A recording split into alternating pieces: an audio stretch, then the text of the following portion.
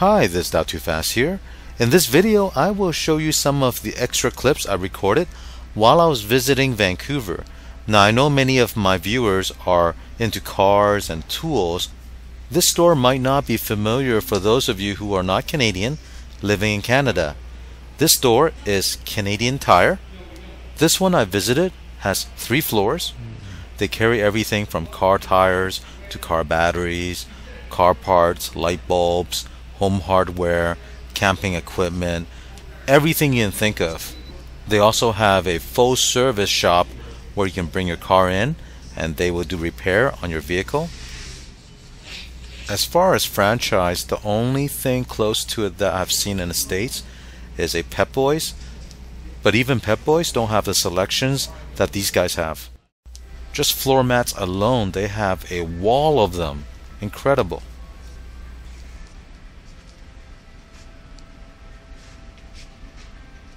Here are some of the inverters and battery chargers they carry.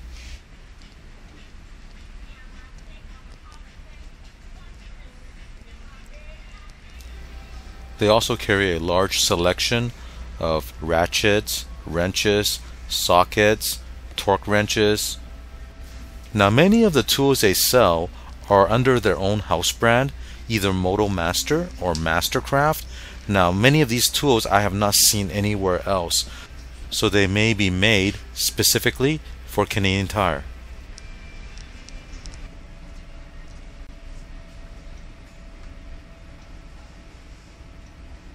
As far as prices go, they're not dirt cheap like prices you find at Harbor Freight, but they often have weekly sale where the item is marked 20, 30, 40, 50% off retail price.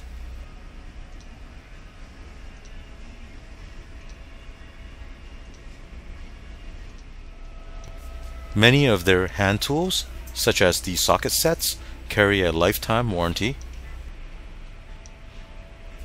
I was quite tempted to pick up one of these socket sets, but as you know, these are very heavy, and along with everything else I have in my luggage, it would have exceeded the 50-pound limit.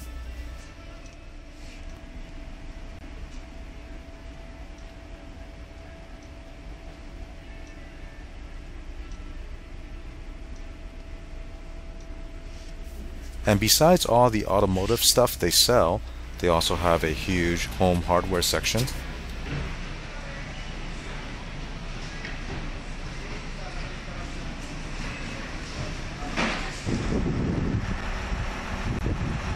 Next, I visited Mori Nissan in Burnaby. I have a very good friend that works at this dealership.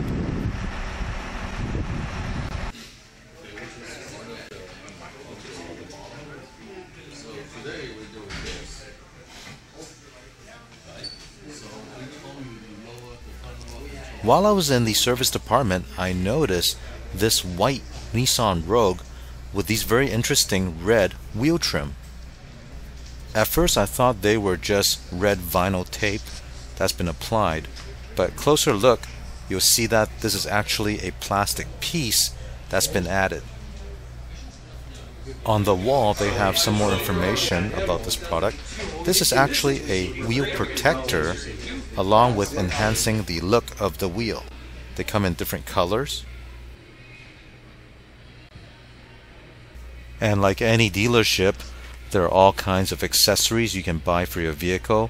You can have them install it, or you buy it and install it yourself.